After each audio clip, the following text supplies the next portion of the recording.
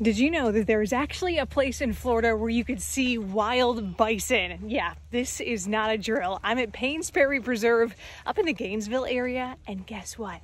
I have found the bison. Take a look.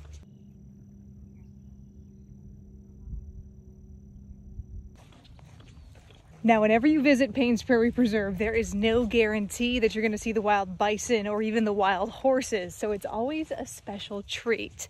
If you want to come hiking here with me, head on over to sarahswalkingclub.com. I'm taking some subscribers up here at the end of the month. It's going to be amazing. Bye!